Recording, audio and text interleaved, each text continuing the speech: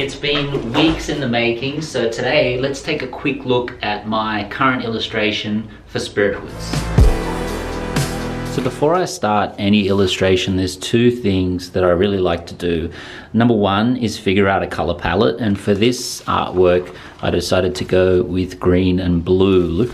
And also, being an Australian themed artwork, I wanted to try to find, you know, some animals. Like obviously you've got the koala, but I wanted to try to find some other animals and imagery that are not so commonly seen on, you know, clothing and artworks. So these are all stuck together.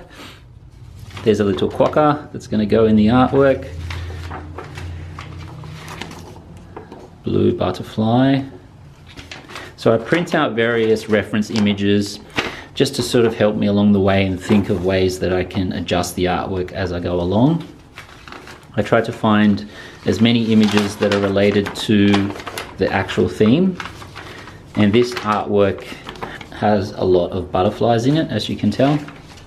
Sometimes printing out super simple images like this of the leaves can really just help me think about how to position the leaves, how they look under certain elements of light, and just help me improve the artwork.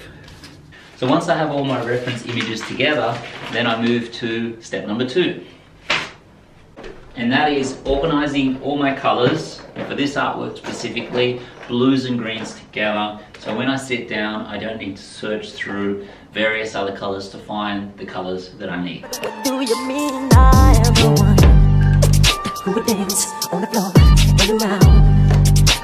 Now this is the last collaboration that I did with Spirithoods. You can see my artwork is printed on the Spirithoods right here.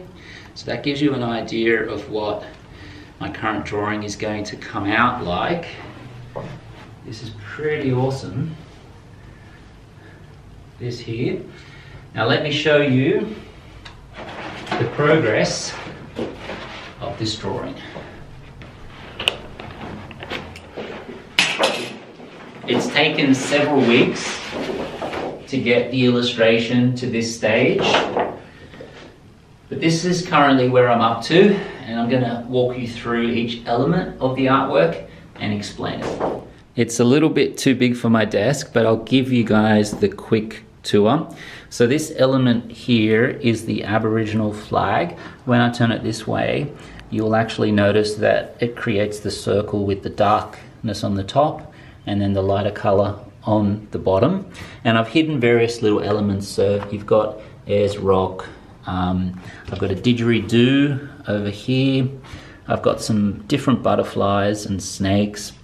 One thing that's super cool is I've hidden a lot of these little, see if this can focus, these little lady beetles throughout the drawing. So it's sort of like a bit of a Where's Wally? This here is the Australian blue-winged kookaburra, which I've drawn. And then I've also drawn Spirithoods hidden into the branch leaves there. There is various butterflies throughout the drawing. Koalas are the main theme, and we're actually thinking that the hood, so this hood here is actually a bear hood.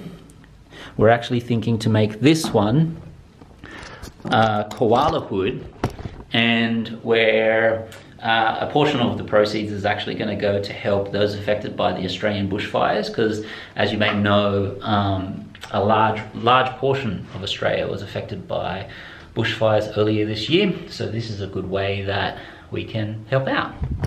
Now back to the tour. So I've got this side, I'm almost finishing up on this side, which is really, really exciting. Over here I'm hiding the Australian flag, so you'll see the Union Jack there, and then you'll see the stars of the Australian flag there. So if you put a square around that, you can see that. And I've just tried to hide lots of little elements, like a little sign there that's got a kangaroo on it. Sometimes I forget where different things is. Here's a little hidden stick insect, which is super fun. So that's currently where I'm at with the Spirithoods illustration. I'm hoping to be able to finish this drawing within the next week or two, and then I'm really excited to see how this will actually come out on this koala hood. So that's the vlog for today. I hope you guys have enjoyed watching. As you can see, I'm in the process of moving art space, so it's been incredibly chaotic here, but I do want to commit to and continue these daily art videos. So if you do have any questions or suggestions on content that you want me to post, feel free to comment that below. And as I mentioned yesterday in the video, next week I'm going to be giving myself a tattoo in one of the vlogs, so you are going to want to subscribe to check that vlog out. I'm very excited. See you guys tomorrow. As she goes to sing, then heavy hair turned with the eyes that dreamed of being the one who would dance on the floor.